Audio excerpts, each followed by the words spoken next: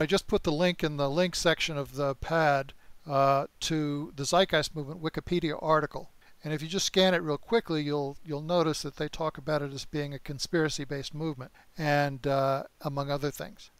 It's generally fairly neutral from somebody that really has no perspective on the Zeitgeist movement at all, but it misses a lot of important components as well.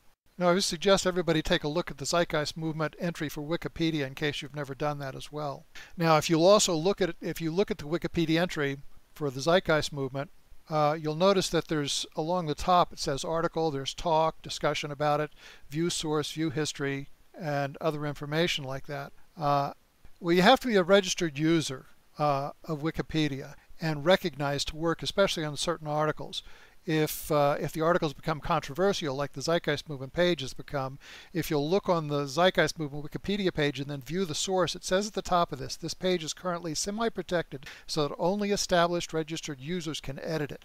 Because we did make efforts at some point in the past to edit this to be a more appropriate article for the Zeitgeist Movement, but it's been largely unedited or re-edited or completely changed multiple times.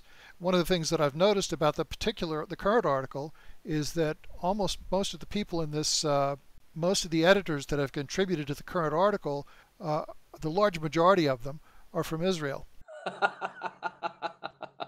Jews. And you look at the bottom of the Wikipedia pages, there's references that are made to each article that's written. They have references down here. Sorry, I laughed. I love Jewish people. And I love Israel too. I just don't like what they're doing to Palestine. It's a genocide. Yeah, but they also seem to engage themselves in a lot of shaping of public opinion around the world on the internet in a very active manner. And I think they use Wikipedia for those purposes. Yeah.